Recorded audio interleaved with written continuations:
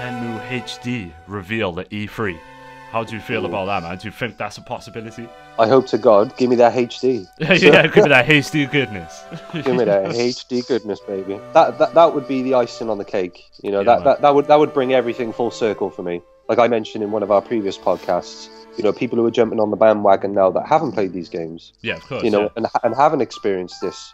Well, haven't experienced the experience that is Shenmue. You know, it would allow people to jump into the world and think, well, hang on, you know, also this is what this game's about. Yeah, exactly. Like an easy way to get into the game without having to, Yeah. buy the game or resort to emulation. Yeah. Yeah. I just But the can't one see. I can't see Sega doing it though, man. They're so out of touch with everything at the moment. I just can't see them doing it. And what's the hashtag? Save Shenmue HD. I think that's the hashtag that's going around. Yeah, just use that, guys. Keep on using it.